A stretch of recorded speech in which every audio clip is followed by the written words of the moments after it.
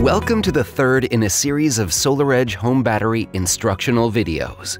In this video, we will guide you through the battery commissioning process using the intuitive SetApp mobile app. Note that the SolarEdge Home network must be installed prior to the commissioning process. Before using SetApp, let's prepare our battery for commissioning. First, open the battery cover door and turn on the battery circuit breaker. Then switch the on-off P switch on the battery to the P state for 2 seconds. Now, make sure the blue LED on the battery is blinking and the red LED is off. Finally, before connecting with SetApp to the inverter, make sure that the inverter is connected to AC. Now, launch SetApp and scan the QR code on the inverter. Connect to the inverter by switching the on-off P switch on the inverter to the P state for 2 seconds. As the configuration commissioning flow applies to all inverters on site, first make sure to detect all the follower inverters on site by the leader inverter. In this demonstration, a follower inverter has already been detected. Follow the on-screen instructions until you reach the inverter commissioning screen. Tap Device Manager. Your batteries should appear in the Device Manager screen, and you can select or deselect the batteries you would like to add.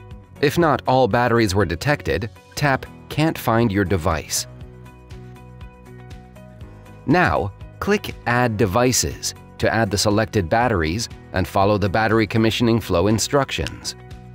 Note that it is mandatory to perform the commissioning process from the leader inverter. Next, the battery firmware will be automatically upgraded. Note that this may take a few minutes. Once firmware upgrade is completed, you can continue with the configuration of the battery. Tap on Configure to start the association process. Tap Start Association. Now, the batteries will automatically be associated with their connected inverters. This entire process should take up to 2 minutes. Battery association is a process of connection verification of the battery to the inverter and is performed in its entirety with safe, low DC voltage. During the association process, there is an option to stop the process using the Stop button and returning to the first association screen. Note that the association must pass successfully on all batteries in order to continue to the next step in the process.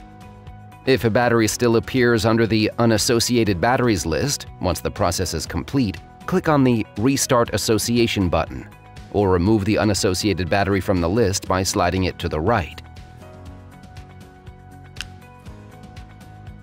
Now, you will be prompted to conduct a battery self-test. Tap Continue.